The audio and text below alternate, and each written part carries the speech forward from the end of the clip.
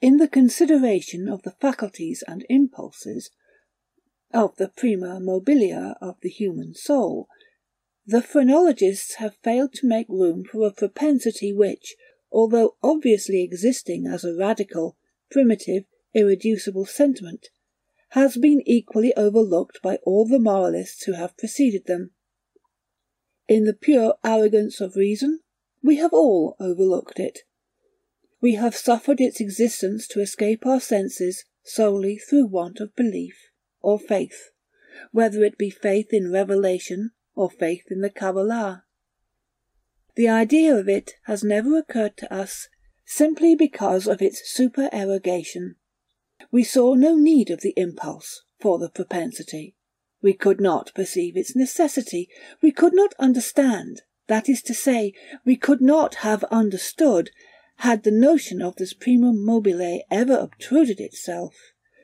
We could not have understood in what manner it might be made to further the objects of humanity, either temporal or eternal. It cannot be denied that phrenology and, in a great measure, all metaphysicianism have been concocted a priori. The intellectual or logical man, rather than the understanding or observant man, set himself to imagine designs, to dictate purposes to God. Having thus fathomed to his satisfaction the intentions of Jehovah, out of these intentions he built his innumerable systems of mind.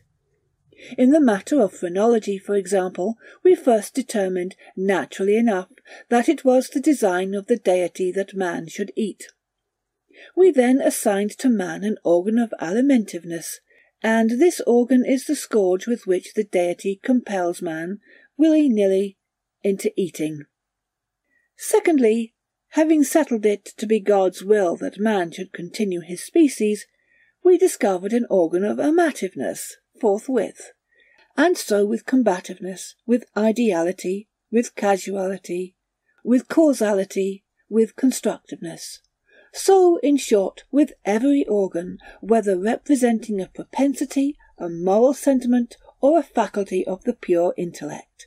And in these arrangements of the principia of human action, the Spurzheimites, whether right or wrong, in part or upon the whole, have but followed in principle the footsteps of their predecessors, deducing and establishing everything from the preconceived destiny of man and upon the ground of the objects of his Creator. It would have been wiser, it would have been safer, to classify, if classify we must, upon the basis of what man usually or occasionally did, and was always occasionally doing, rather than upon the basis of what we took it for granted the deity intended him to do. If we cannot comprehend God in his visible works, how then in his inconceivable thoughts that call the works into being? If we cannot understand him in his objective creatures, how then in his substantive moods and phases of creation? Introduction, a posteriori, would have brought phrenology to admit, as an innate and primitive principle of human action, a paradoxical something, which we may call perverseness for want of a more characteristic term. In the sense I intend, it is, in fact, a mobile without motive, a motive not motivert. Through its promptings we act without comprehensible object, or, if this shall be understood as a contradiction in terms, we may so far modify the proposition as to say that through its promptings we act, for the reason that we should not. In theory, no reason can be more unreasonable, but in fact there is none more strong. With certain minds, under certain conditions, it becomes absolutely irresistible. I am not more certain that I breathe than that the assurance of the wrong or error of any action is often the one unconquerable force which impels us, and alone impels us, to its prosecution. Nor will this overwhelming tendency to do wrong for the wrong's sake admit of analysis or resolution into ulterior elements. It is a radical, a primitive impulse, elementary. It will be said, I am aware, that when we persist in acts because we feel we should not persist in them, our conduct is but a modification of that which ordinarily springs from the combativeness of phrenology. But a glance will show the fallacy of this idea. The phrenological combativeness has for its essence the necessity of self-defence. It is our safeguard against injury. Its principle regards our well-being, and thus the desire to be well is excited simultaneously with its development. It follows that the desire to be well must be excited simultaneously with any principle which shall be merely a modification of combativeness.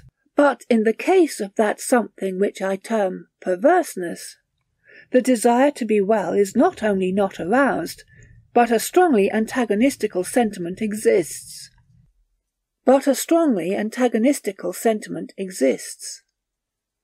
An appeal to one's own heart is, after all, the best reply to the sophistry just noticed. No one who trustingly consults and thoroughly questions his own soul will be disposed to deny the entire radicalness of the propensity in question. It is not more incomprehensible than distinctive.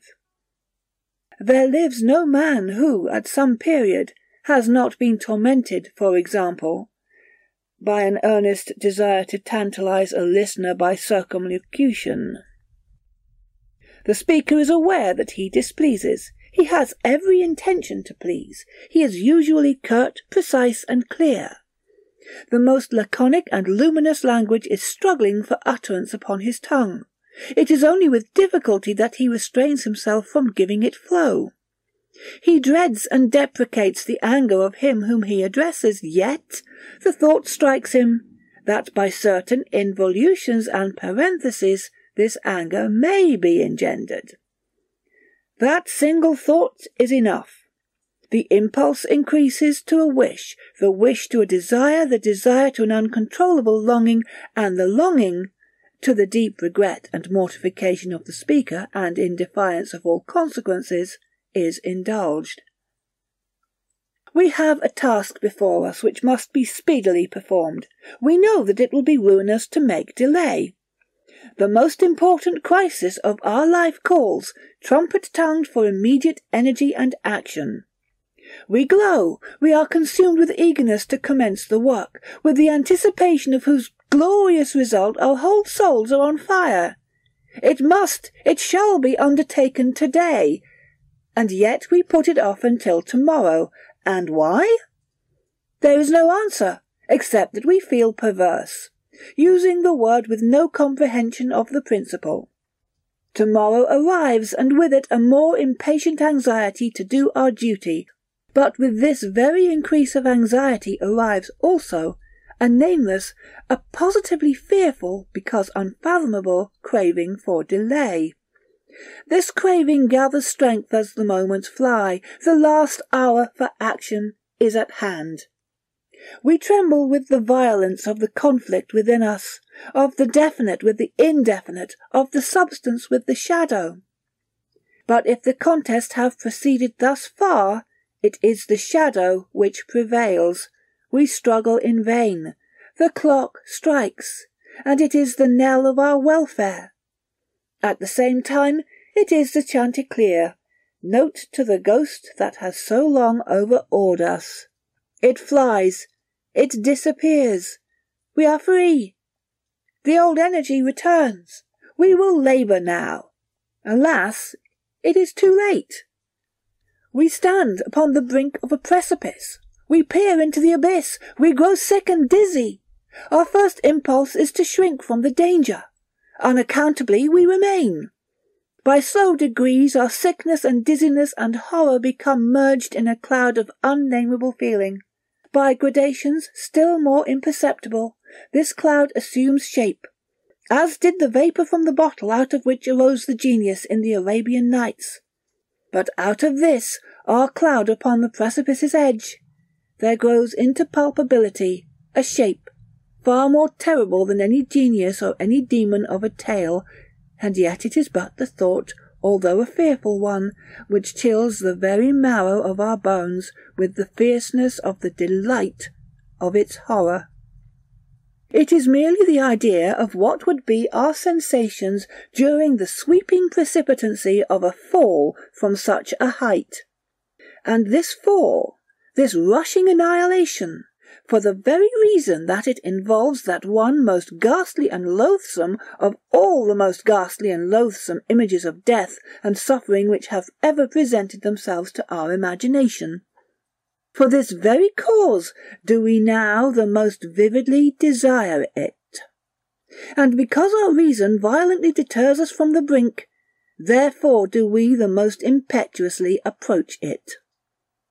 There is no passion in nature so demoniacally impatient as that of him who, shuddering upon the edge of a precipice, thus meditates a plunge. To indulge for a moment in any attempt at thought is to be inevitably lost, for reflection but urges us to forbear, and therefore it is, I say, that we cannot. If there be no friendly arm to check us, or if we fail in a sudden effort to prostrate ourselves backward from the abyss, we plunge, and are destroyed. Examine these similar actions as we will, we shall find them resulting solely from the spirit of the perverse. We perpetrate them because we feel that we should not.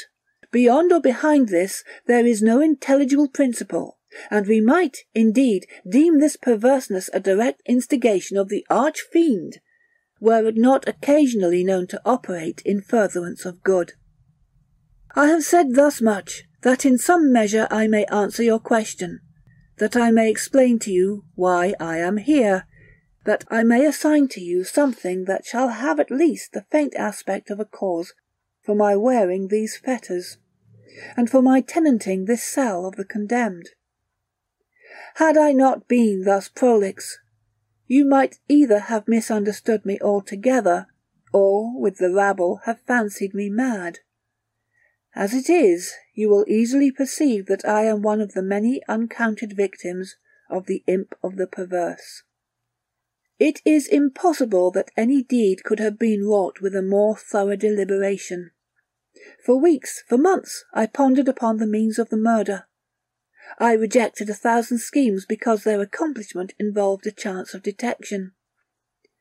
At length, in reading some French memoirs, I found an account of a nearly fatal illness that occurred to Madame Pilau through the agency of a candle accidentally poisoned. The idea struck my fancy at once. I knew my victim's habit of reading in bed.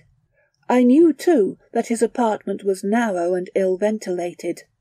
But I need not vex you with impertinent details. I need not describe the easy artifices by which I substituted, in his bedroom candle-stand, a wax light of my own making for the one which I there found. The next morning he was discovered dead in his bed, and the coroner's verdict was, death by the visitation of God. Having inherited his estate, all went well with me for years. The idea of detection never once entered my brain. Of the remains of the fatal taper I had myself carefully disposed. I had left no shadow of a clue by which it would be possible to convict or even to suspect me of the crime. It is inconceivable how rich a sentiment of satisfaction arose in my bosom as I reflected upon my absolute security. For a very long period of time I was accustomed to revel in this sentiment. It afforded me more real delight than all the mere worldly advantages accruing from my sin. But there arrived at length an epoch, from which the pleasurable feeling grew, by scarcely perceptible gradations, into a haunting and harassing thought. It harassed because it haunted. I could scarcely get rid of it for an instant. It is quite a common thing to be thus annoyed with the ringing in our ears, or rather in our memories, of the burthen of some ordinary song, or some unimpressive snatches from an opera. Nor will we be the less tormented if the song in itself be good, or the opera air meritorious. In this manner, at last, I would perpetually catch myself pondering upon my security, and repeating, in a low undertone, the phrase, "I am safe." One day, whilst sauntering along the streets, I arrested myself in the act of murmuring, half aloud, these customary syllables. In a fit of petulance I remodelled them thus. I am safe. I am safe. Yes, if I be not fool enough to make open confession. No sooner had I spoken these words than I felt an icy chill creep to my heart. I had had some experience in these fits of perversity, whose nature I have been at some trouble to explain, and I remembered well that in no instance I had successfully resisted their attacks. And now my own casual self-suggestion that I might possibly be fool enough to confess the murder of which I had been guilty, confronted to me as if the very ghost of him whom I had murdered, and beckoned me on to death. At first I made an effort to shake off this nightmare of the soul. I walked vigorously, faster, still faster. At length I ran. Faster, still faster. At length I ran. I felt a maddening desire to shriek aloud. Every succeeding wave of thought overwhelmed me with new terror, for alas, I too well understood that to think, in my situation, was to be lost.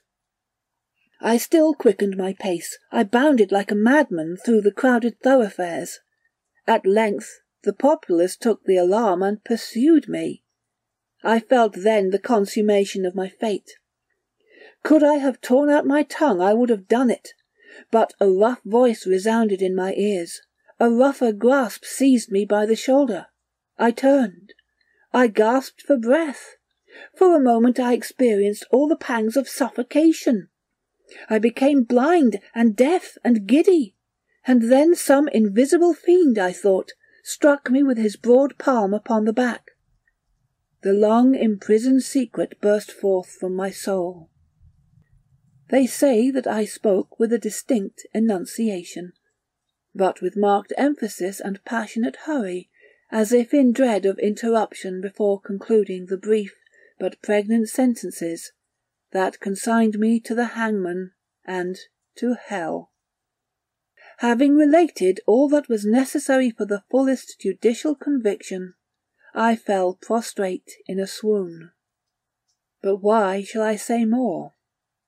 Today I wear these chains, and am here. Tomorrow I shall be fetterless. But where?